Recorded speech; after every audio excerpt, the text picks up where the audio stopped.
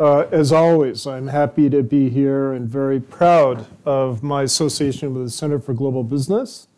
And I've worked with Roy and his classes over the years and with Mark Wellman as well. And I'm very proud of that association as well. I have to tell you that by way of point of departure, that I can't think of a more interesting time for us to compare notes about what's happening across the world and what the key issues are.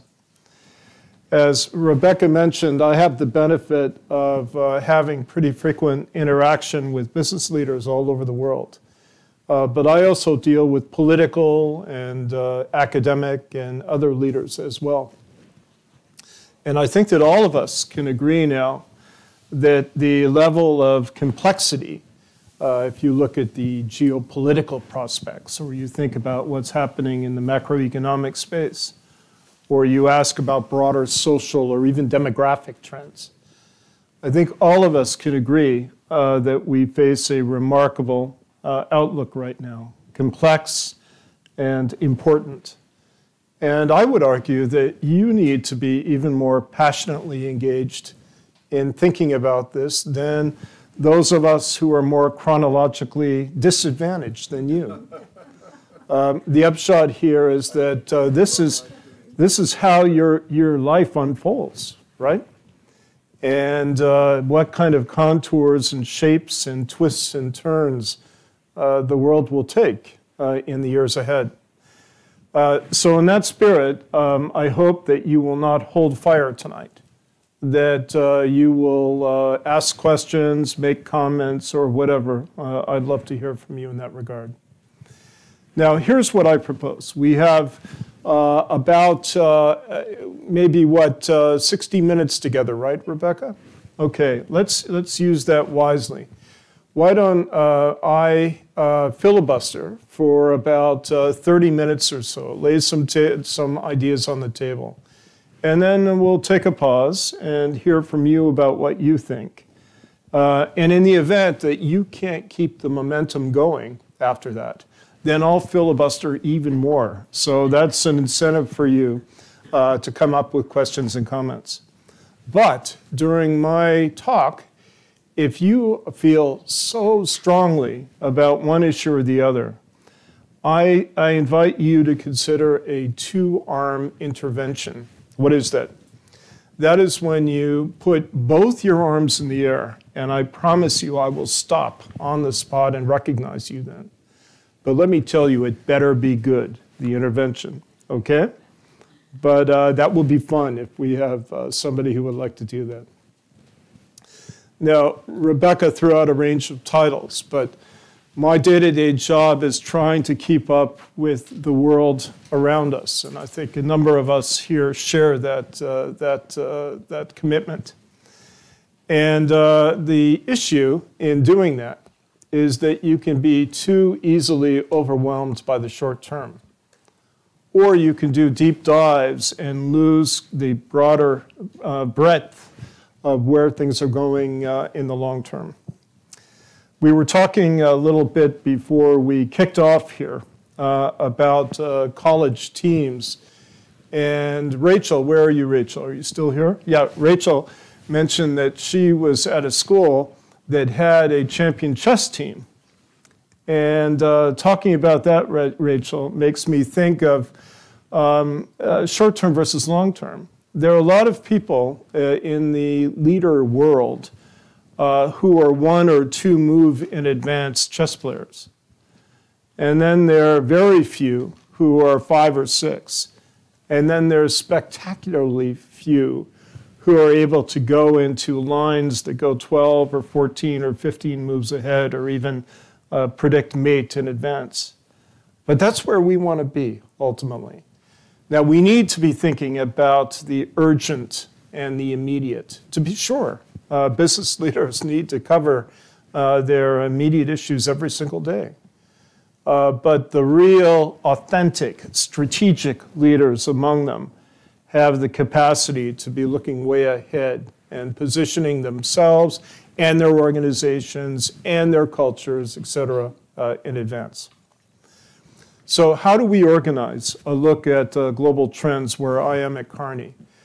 As Rebecca mentioned, I lead a think tank called the Global Business Policy Council, and I was actually involved in a nonprofit think tank, the Center for Strategic and International Studies, before I went to the private sector. And in both cases, what we do is think about these broader strategic issues and define where they're taking us in the longer term. At Kearney, every year, we do a thing called Global Trends. And this is a deliberate effort to think beyond the headlines, to think beyond the Chinese balloons and the tragic earthquakes that we break all our hearts with the news coming out of Turkey and Syria these minutes and hours. To think beyond that, if at all possible, and to look at a deliberate time frame that takes us out beyond that. So we arbitrarily impose a 5-year look out.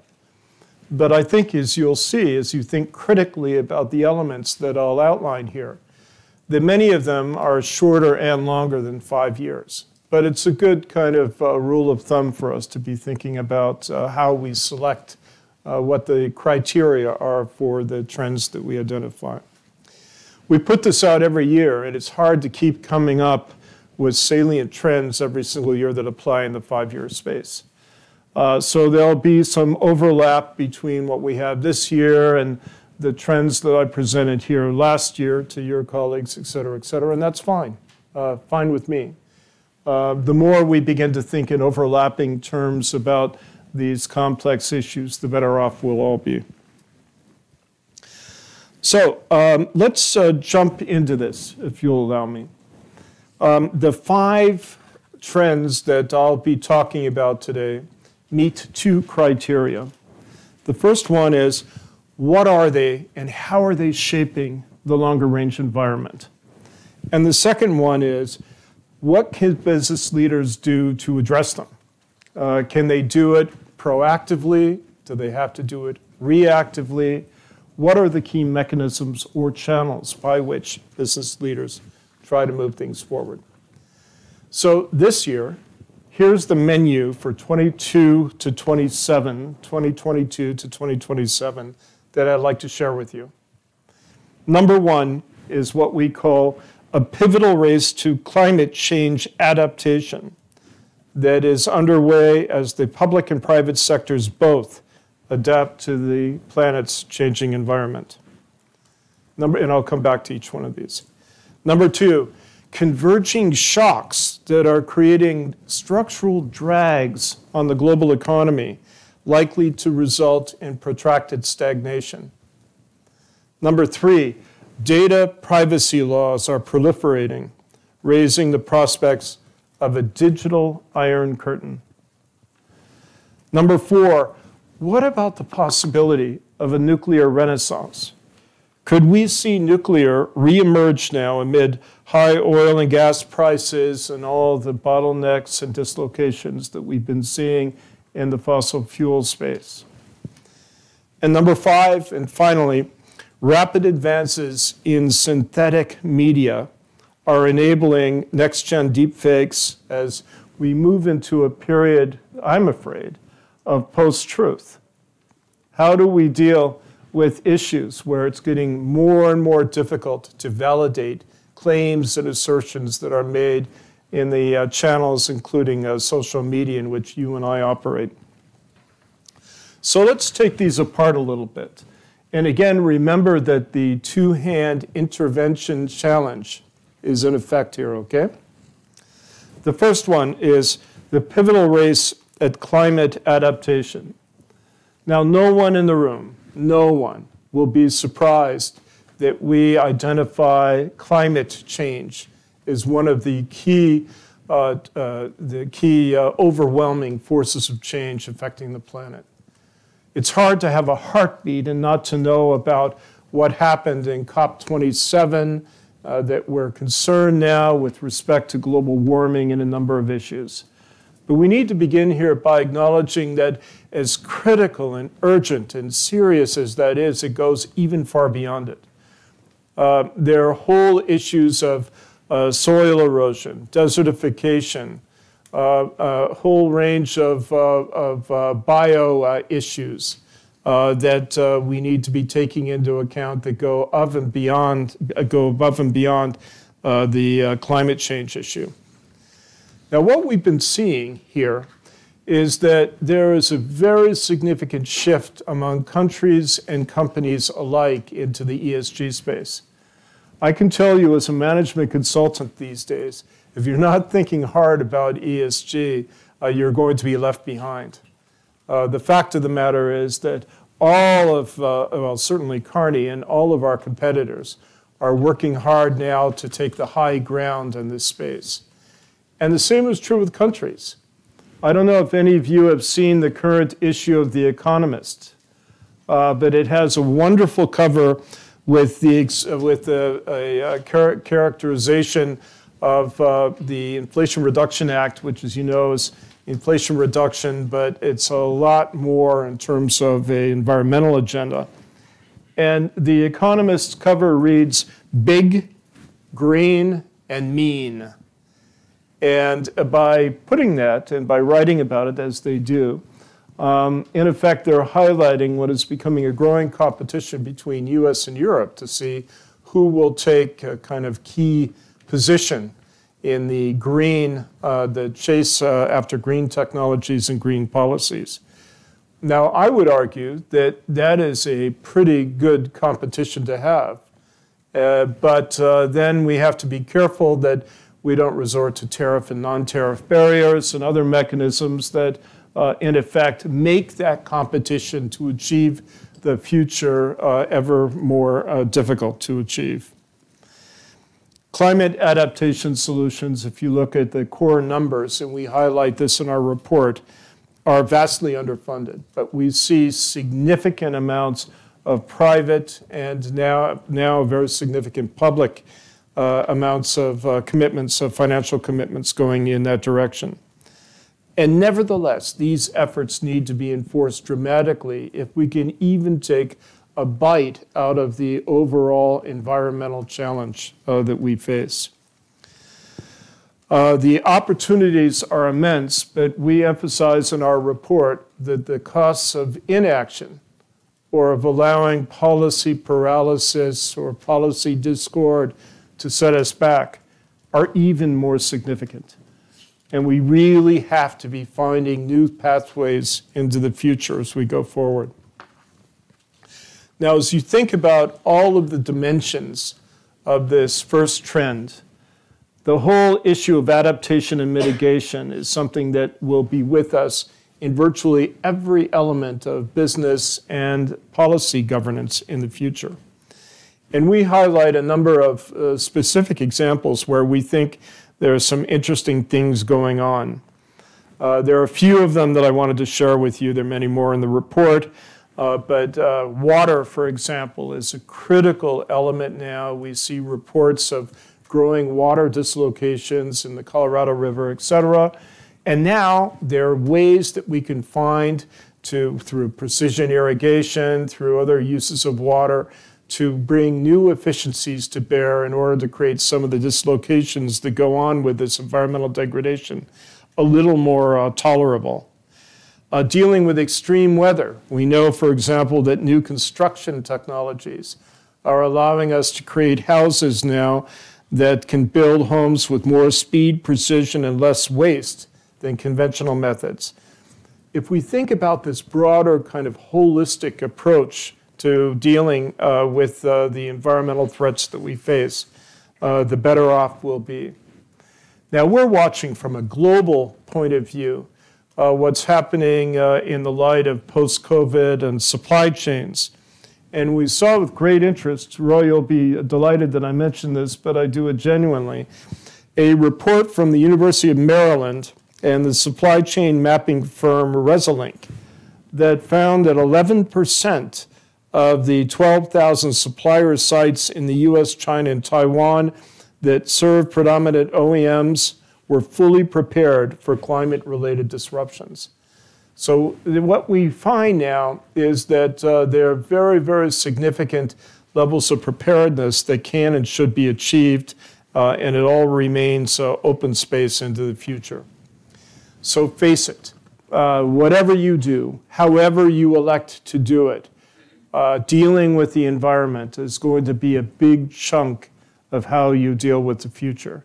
5 years and clearly beyond that. All right, so that's number one, and we'll come back to it, but I just wanted to give you a taste of each one. The second is converging shocks. Now, I'm sorry about this, but from the beginning of the century to 2019, according to the new IMF World Economic Outlook, we had average economic growth of about 3.8%. What is it going to be this year? Substantially lower, but not quite as bad as the fund thought last April. That's the good news. But as we think about going forward now, probably, at least by our projections at Kearney, we're seeing a low 3% global output growth future through the end of the decade and beyond. That ain't good news. It's not bad news. It's not like a recession by any means. But nevertheless, what it means is that there are drags on the global economy that will be pushing us into the future. You'll be navigating these drags in a corporate capacity or whatever else you decide to do. Now, what are the key elements that are creating this drag, this wind resistance in terms of economic growth? Well, the big one, of course, is US-China. I'll talk about it if you'd like, but let's just think about the news of the balloon this week as emblematic of just how delicate Sino-American relations are at this stage at the moment. When we think about the two largest economies in the world now, and how important that not only it is to have trade and investment between them, but also to be thinking about a range of other areas in which they connect, including, by the way, the environmental agenda. And in the end, we have to find a way to create new pathways into the future.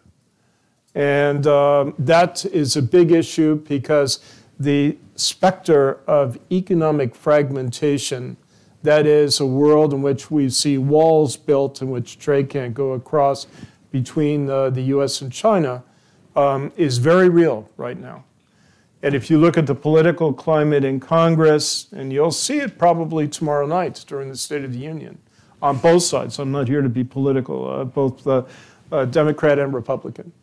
And then if you look on the wolf warrior side, on China's side in Beijing, you see that there are a number of more populist extremist voices that are playing a role right now in terms of defining where things are going. I heard a very interesting podcast from a New York Times reporter driving out to be with you here tonight. And he said that it might be that one of these wolf warriors released this balloon in order to undercut the possibility of a new stage of diplomacy between my former colleague at CSIS, Tony Blinken, now Secretary of State, and his counterpart in Beijing, building on what was a very positive or moving toward a positive meeting between in late November between Joe Biden and Xi Jinping in Bali. So the whole very uncertain outlook of Sino-American relations is the first of these drags. The second are broader macroeconomic issues. You've heard a lot about inflation lately, and let me tell you a story. Over the past year, I've been asked to forecast where inflation is going. And as inflation kept going up and up and up, I kept telling everybody, stay calm, stay cool, it's going to drop. It's going to drop. Hang in there. And I said probably it's the end of 2022 and that we could be back in sweet spot range for the Fed possibly by the end of 23, probably mid-24. And you would not believe the heat that I took. People told me that I was nuts, that I was wrong, that I was a wishful thinker, that I was fronting for the Fed. You wouldn't believe it. I heard everything. But I'm happy to say that it's looking like I managed somehow to get things right. Inflation is coming down. The new Fed data that just came out suggests that it was sky high, at least by your standards, not by mine. I've lived through much higher inflation periods than this, of 8.8%. Please remember that at the end of last year, 2022, that it could go down, this is worldwide, 6.6% in 2023, and by 2024, down to 4.3%. It was pretty much in that range, spitting range, 3.5% pre-pandemic. So in effect, we've seen this spike, and then it's going down again. So if that's the good news, what's the bad news? Well, people are having dislocations. The issue is becoming politicized, and it's being used in order to put more parochial economic policies into place in a number of key economies across the world. And that is my next area of resistance on this second trend. If we allow more protectionism to occur, or more protections in critical sectors, my guess is that probably we could see things slow down even further. I won't name names, but I was on the plane with a former senior policymaker a few years ago who was the former U.S. trade representative. And I was talking to him about this notion of, in the U.S., of more momentum on protectionism in some sectors of the economy. And I said, I worry about this, and I worry that we're kind of descending into what economists call autarky, where you kind of make everything in your own economy. And he smiled at me on the plane and said, Erik, we're never going to become a country of pajama makers here. Now, the point of him saying that is that there are sectors in this economy that we can and will continue to meet. But there's some that are just not very profitable and can't maintain the labor inputs and the other requirements that you're studying are necessary for economic operations. And that the whole prize for the U.S. should be thinking about how we ramp up into higher levels of value added at the labor level and also the input level going forward. But I worry that we're descending into a period of kind of backwardism, that what this will mean is not a deglobalization writ large if it happens in other major economies as well, but it could amount to a deceleration of globalization, which has had remarkably positive effects on economies across the world.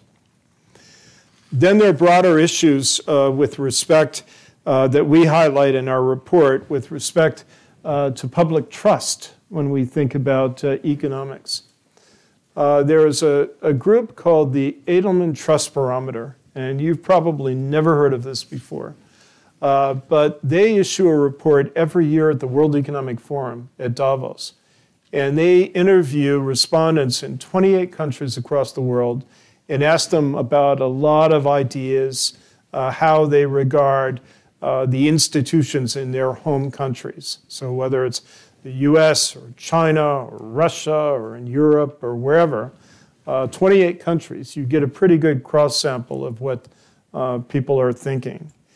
And what we're seeing now is a lot of hand-wringing about democratization and the whole issue of the relationship between economic activity and political activity.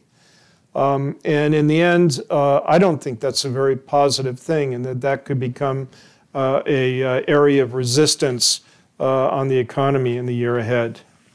And what it means is that governments might become all the more parochial, all the more defensive with respect to the policies that they pursue, and we may see that manifest itself in trade barriers and other mechanisms that we see going forward. There are a number of national programs that I could point to that are identified in our report. Okay, let's talk about data privacy laws. Whether you think so or not, you're moving into a heavy data economy now. You may want to work in heavy steel or some other area, traditional economic area. But it is digitalized, no matter what it is, very heavily. And the movement of data across the world will be a tremendous factor.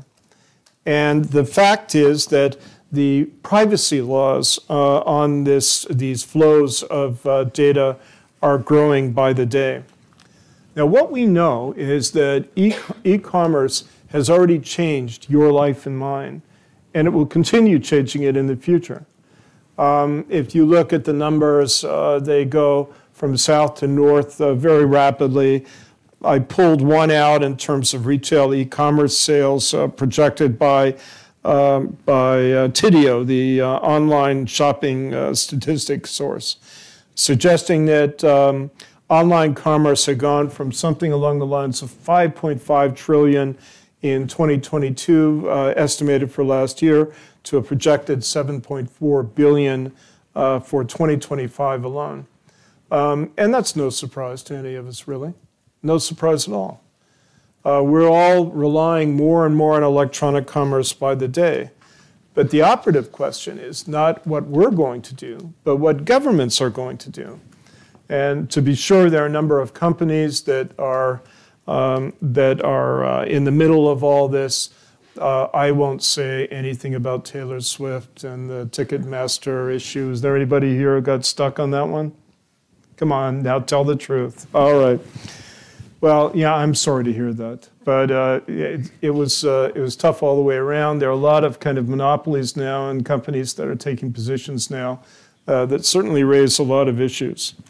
But if you look at what countries are doing to address these and other kinds of challenges, you've got the General Data Protection Regulation in Europe. You've got a patchwork of regulations here in the U.S., the Personal Information Protection Law in China. In Russia, there are others still. There are remarkable, significant web of areas in which, in the future, I believe, that countries and companies are going to try to promote their specific interests. I'll leave it there and move now to the nuclear renaissance. There are some of us, let me tell you, some of us who would have written off nuclear a long time ago. It was all so obvious to us at the time that fossil fuels were kind of numbered, and that we would see a whole range of renewables begin to substitute for fossils over the years, and that was it, end of story. Nuclear, which carried all kinds of issues with respect to storage of waste and long half-lives and proliferation concerns and a range of other factors, was out of the picture. Well, now, we're seeing, especially in the light of the Russian invasion of Ukraine, but we're seeing very significant issues now with respect to continued reliance on a whole range of fossil fuels and a whole range of nuclear, even on the fossil fuel side on coal. So the question is then, why would nuclear become more significant? Well, if we look at installed nuclear capacity projections from the OECD and elsewhere, the story is that it is growing rapidly, especially in emerging markets, developing world. The global nuclear power market is expected to grow something on the order of about 1.5% per year, driven in particular by advances in emerging markets. Installed production expected to increase 10% from current levels only by the year 2027.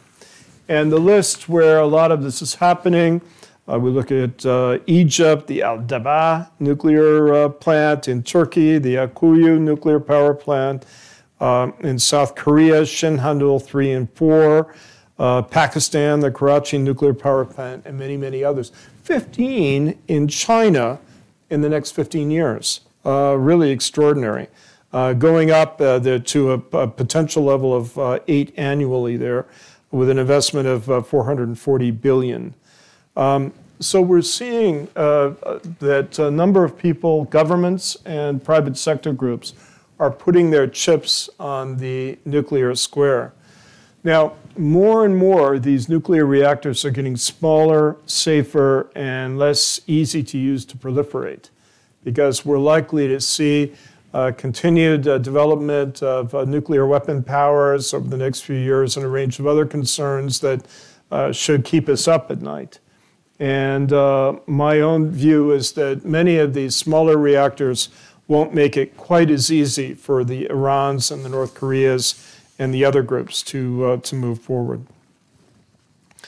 All right, last one, and then I'll open things up, noting that we have not had one two-handed intervention yet. I'm disappointed. Rapid advances in synthetic media are enabling next-gen deep fakes. So I'd like to tell you, first of all, that I am not chatbot GPT. And I'm wondering how many of you have been in that site already at AIA? How many? Raise your hand, please. Come on, tell the truth, everybody. Yeah?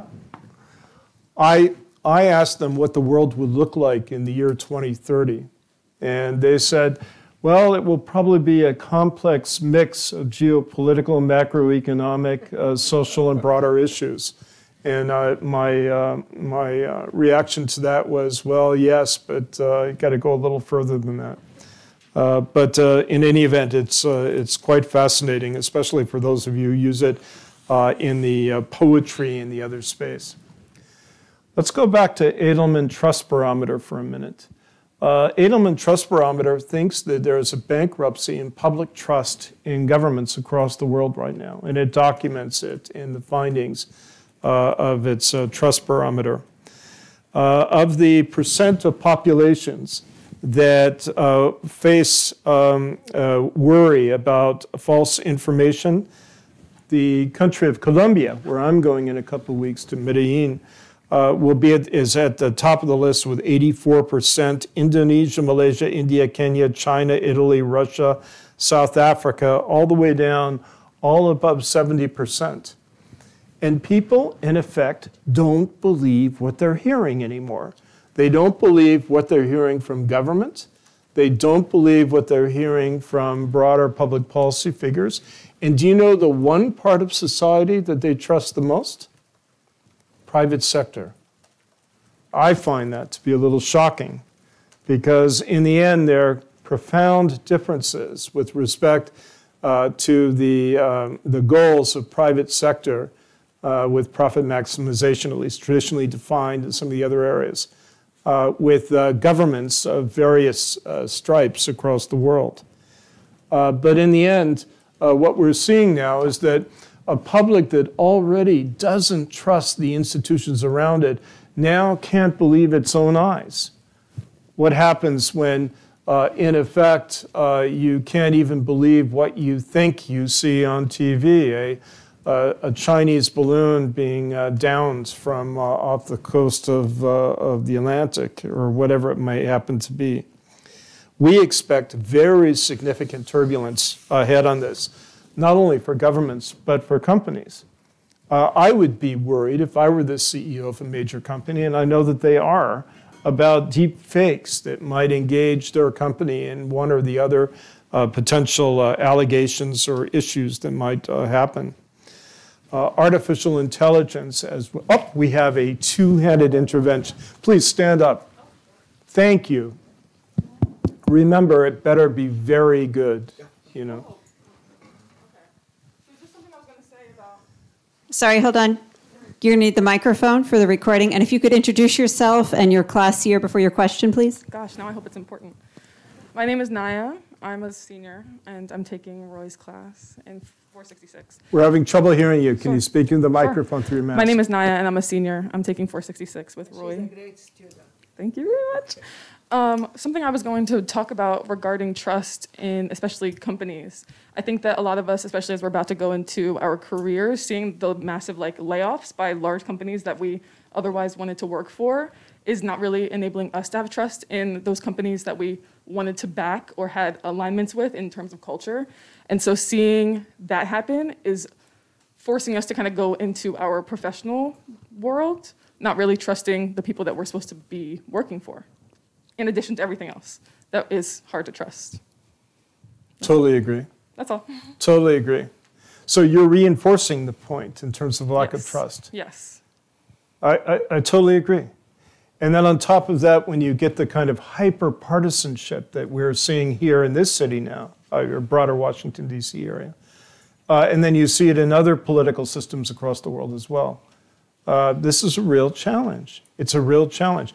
And if you can't maintain the legitimacy through, I can validate that because I see it or hear it, then where are you? You really have a sudden decompression of public trust. Exactly. And just pertaining to privatization, I know that for our generation, we get a lot of our information from social media or from technology. And even in small ways, like Twitter being privatized by being bought out by Elon Musk, allows us to now have a distrust of where we were getting our information to begin with. Even though it was social media and to some other people that might not have been a trustworthy source, seeing as though that then became privatized, it made us then doubt what kind of information we were going to be getting from there as well.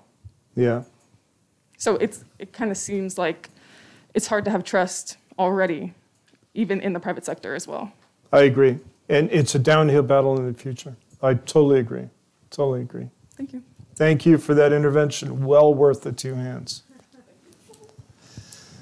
Let me tell you a story. I'm motivated to tell one quick story. I was on a lake in the middle of Europe. I don't want to be too specific on this.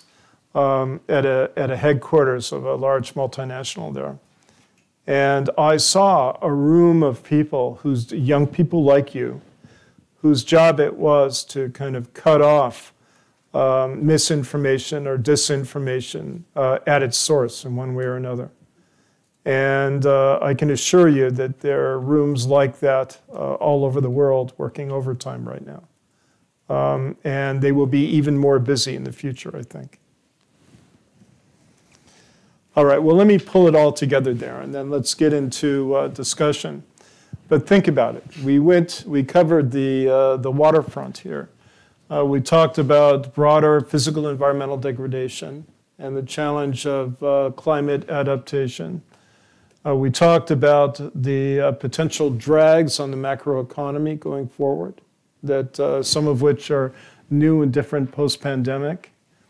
We talked about a whole range of kind of broader digital issues. We talked about the notion of nuclear going forward.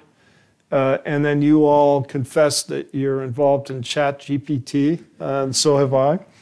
But we talked about how that's contributing to even more difficulties with respect to our trust in public institutions in the future in a kind of a post-truth world. So where does that take us? Well, it's not all positive, to be sure. But in the end, we've always had a constellation of challenges. And even though these are different from the ones that we've encountered in the past, we can do it. We need young people like you with a lot of fresh insight and thinking here and a lot of energy to take these issues on, because everything is double-edged. There's not only a set of challenges, but there are good opportunities as well. And we have to find ways to leverage these opportunities. So with that, let me invite you to share with me your questions and comments, and we'll go from there. If you could wait for the microphone to reach you, speak directly into the microphone and identify yourself before you ask your question. I'd be grateful. Thank you. Hi, my name is Caroline. Oh, shoot, I have to stand up. Okay. So this is on to your fourth point about nuclear power. So especially considering like the news from Turkey this morning with like that massive earthquake and having that nuclear power like being built, even though climate change in part caused the push towards nuclear power, how do you think they'll interact in the future, considering we can't really even trust the ground we walk on not to start moving randomly and cause like massive like chain reactions like Chernobyl? Yeah. Well, first of all, our hearts go out to those poor people. The numbers are flying up right now. It's just awful. And then when you think that, there could be a whole range of facilities there. There could be chemicals or a whole range of other, sectors in which there would be vulnerabilities to those kinds of seismic events, and you'd have to deal with them one way or another. What we think is that going forward, there'll be a smaller modularization of generation of nuclear energy, so that the consequences would not be nearly as severe as, say, for example, at Chernobyl or whatever. So there would be distributed risk there. Does that mean that it's not subject to a terrible earthquake like the one we've just seen? Absolutely not. But what it does mean is that we're seeing a number of countries that are economies that are looking to effect an energy transition now, that are interested in using nuclear perhaps as a bridge to get them into a pure renewable type environment in the future. We can see this in a number of areas now where nuclear is being re-emphasized. And the sooner that we can bring in the newer, more modern reactors that have fewer risks associated with them, the better it will be. Will it remove all those risks? Absolutely not. My own personal point of view is that we need to think about it only as a bridge.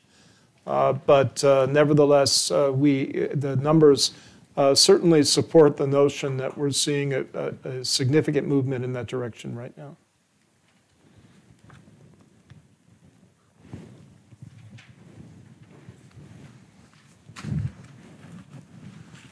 Okay, Paulo Procno, I'm a faculty at the Management and Organizations area.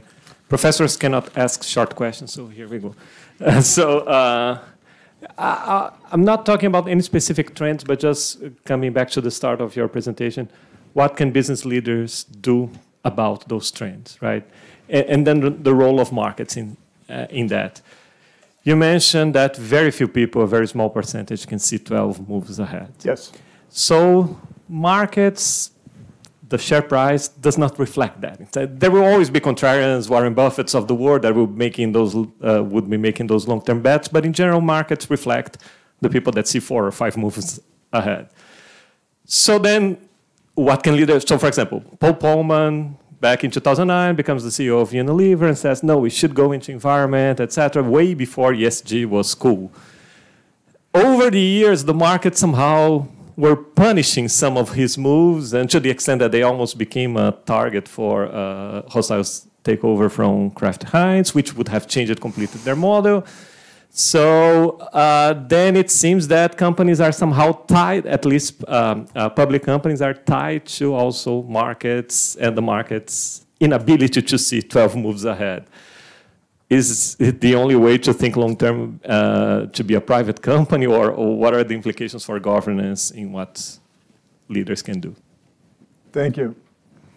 Paul Polman is a great example. What you said is exactly right. He's gone on now, as I presume you know, to create a group called Imagine! Which is an action group that is trying to advance some of the ideas that he had way back when he was in charge of one of the massive companies of the world. The timing of his look now was extraordinarily important to the outcome. I think he would acknowledge that at this time. The same is true with Hubert Joly, who was at Best Buy and tried to put some interesting new policies in place. The fact of the matter is that there's a landscape of business leaders now who are trying to find a second incarnation with respect to achieving some of the earlier ideas that they had. Yes, markets can and do reflect. Political systems can and do reflect. I'm sure that you're watching, as am I, the anti-ESG movement that's developing in the conservative right in this country right now. There are a number of other factors that would push. It's a dynamic landscape of moving pieces that make it more difficult to be thinking ahead. and then, of course, the markets themselves. So I think that you highlight what is an important qualifier on all this. The timing is critical. All of the key variables at work need to be taken into account if possible.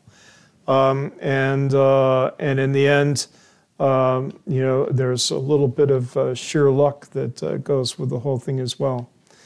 I can tell you that, and there was an interesting piece in the Financial Times next week, that a number of CEOs are gun shy right now about getting too forward placed on ESG because they're aware that a number of their predecessors have faced down very significant issues in that regard.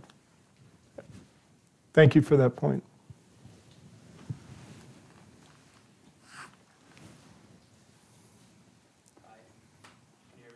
Not yet. Hello. My name is Tarun. I'm a junior right now studying management. My question is about data. As someone who's planning to go into healthcare, I know that data is a very big thing that is predicted to be, a huge driving force in healthcare as well. So kind of going back to the trust point that you made, as well as the privacy laws that are being put into place, I think about, stories that I hear from even my parents about, the stories that we hear about saying something and then getting ads about it or something like that. How can companies, whether they're in a place like healthcare to help people or e-commerce making an impact in everyone's lives, how can these companies do better to inspire more trust with people giving them their data and kind of build that culture about we're taking data for your own use rather than people worried about what will happen to their data? It's a great question. Thank you for that. Data is especially important when it's personal and when it pertains to your health. I think it couldn't be more important. I have an elderly mother who uses a breathing device at night, and the company, the manufacturer of the breathing device, sent me charts of her respiratory and heart activity. And I said, how did you obtain this? And it was through a cellular link, the link in the device that had nothing to do even with her home Wi-Fi network. And then I asked, well, what other companies have access to this data? Answer, well, whoever needs it. They requested it of, and I said, is her signature required? No, not necessarily. That is a bad outcome, in my view. And I think that in a number of sectors will find the data associated with their practices absolutely critical to protect, and health is at the top. What about when you're driving a car? Would you like for me to know what speed you're driving at every given moment, or how quickly you take turns, or what your steering violence is, or whatever index we could assign to that? And it's extraordinary because in the future, we already know that we're moving toward a society with vast amounts of information that can be processed extremely rapidly. And the sooner we can find companies that can address this whole issue of trust, the longer it may take for governments to try to create the protections on this. But we think that probably governments are going to move on this, perhaps even in a protectionist way in the meantime. Imagine, for example, anybody here in finance? Okay, imagine if you're the CEO of a major credit card company right now. Are you worried about requirements that there may be a kind of a data bank in all of the countries that you serve, all of the economies that you serve? And then what is the standardization that you're dealing with in your company? You're ripping your hair out on this right now. And then you have shifting regulatory landscapes in many of these countries as we speak, and you're trying to think about how to deal with it. So that's why we say that this trend is so critical going into the future. Thank you.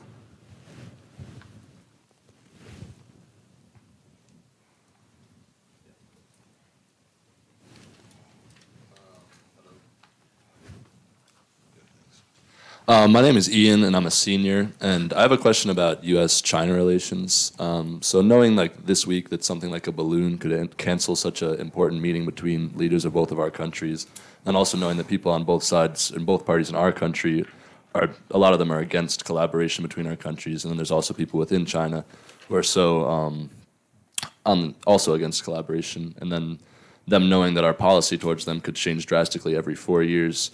Do you think there's much hope, or do you think there's really a viable solution to this polarization? Well, I hope there is. I hope there is. When I was a little older than you, i.e. centuries ago, I read an article in 1989 called The End of History. Any of you heard of this article before? You have. That's great. It's written by my friend Francis Fukuyama, who's the former State Department policy advisor, and now he's at Stanford. He's a professor there. He's well known. If you all have a little time to read End of History, do it. It's not an easy. There's an article that you can read, the first one that appeared, that's shorter. But the gist of it was it's game over.